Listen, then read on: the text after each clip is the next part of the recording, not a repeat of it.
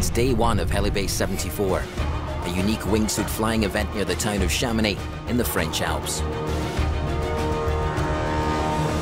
The best 23 flyers in the world have been invited to the event by Espen Fadnes. It's going to be 6 different groups, agree on who's the chief in the helicopter that talks to the pilot. I'm ready. And that's going to be super fun.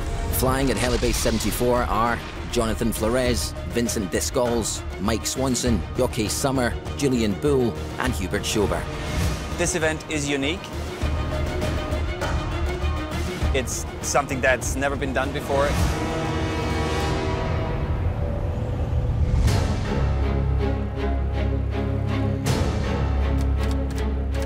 The first mountain of 3 is Les Grands Autans.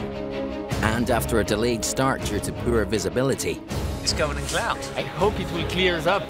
4 loads have already completed the important first run, giving them a chance to get a feel for the mountain. There is a lot of anticipation and planning that goes into it. We talk about the lines, which way we're going to fly, what feature we're going to pass. We go out and that's exactly what we execute. Faster runs will come next, but for now the flyers are just assessing their line. I like to appreciate every part of the flight, the feeling of speed and seeing the background just rushing at you. Feeling of freedom, you're above the earth. You're in places that you would, under normal circumstances, never be able to go to. You're one with the entire universe.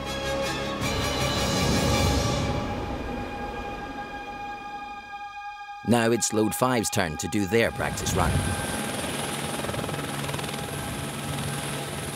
With Tony Urigello and Mark Sutton, Hubert Schober, Matthias Weiss and Carlos Pedros shoot. Everybody's having a good time.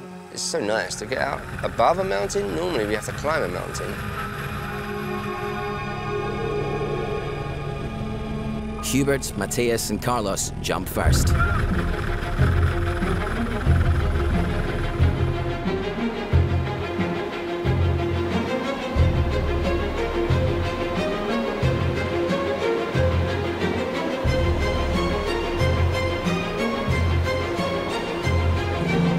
Now it's Mark and Tony's first jump.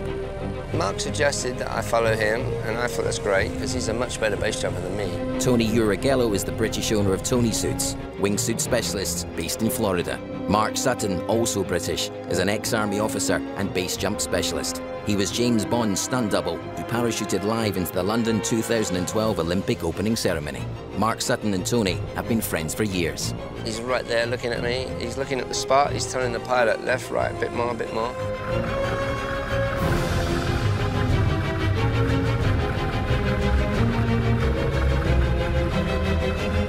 He turns and he jumped, and I just followed him.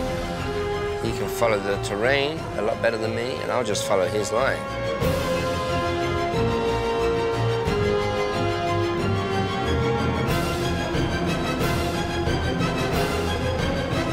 And then he just suddenly turned left, woo, real quick.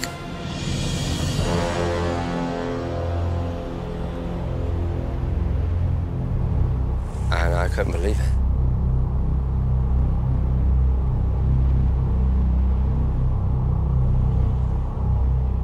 I'm sitting at a table actually on the grass where we land and pack, and Tony is landing with this face of confusion and shock.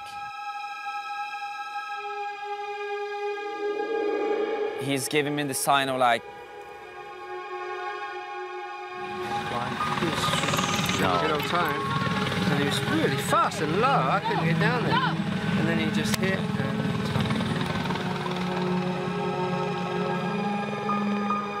I landed close to everybody and I shouted out, Mark hit the mountain. I'm packing my parachute, Tony lands, he makes this sign. I know instantly what happens.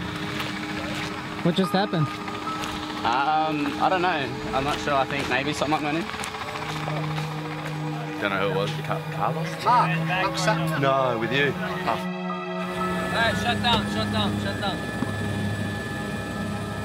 Apparently impacted. It's always sad.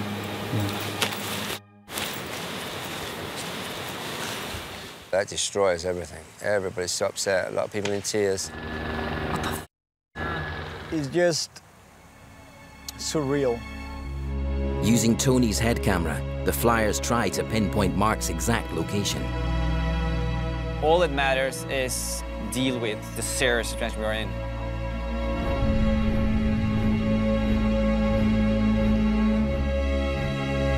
I had to go back up in the helicopter. I went back up to show the guys where it was. You have hope, no matter what. They can see from the heli that it is no point for them to go down and do anything about it. The tragic realization is that Mark Sutton's accident is fatal.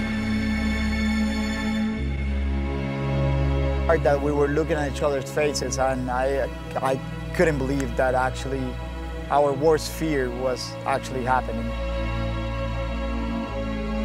It hits you. It like destroys you.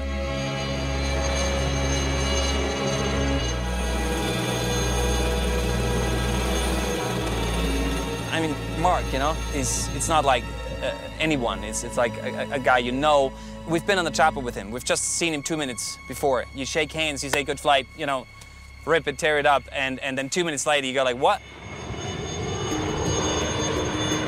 The flyers are devastated, and their thoughts are for Mark and for his family. Why do I feel sadness, confusion, shock? There's nothing that can be said that will fix the situation. Honestly, I feel hurt for Tony, who saw it, and for the family of the guy. Mark dying like that was just horrifying. Mark was my hero. After today, Tony Urigello decides to retire from wingsuit flying. I'm going to go and buy a ranch in Montana and raise horses. We talk about what happened. I believe that any one of these pilots here, including Mark, would want for everyone else to continue. The flyers are in unison that to continue the event is the best way to honor Mark's tragic death. Give a toast to Mark. I made a decision after talking with the heli company, EpicTV, and some jumpers that we were to continue jumping the next day. Next day, new place, new mountain, new destination, new beginning. We came here to complete something and to accomplish something, and I think Mark would have wanted that as well. 19 flyers jump on day 2 in honor of Mark.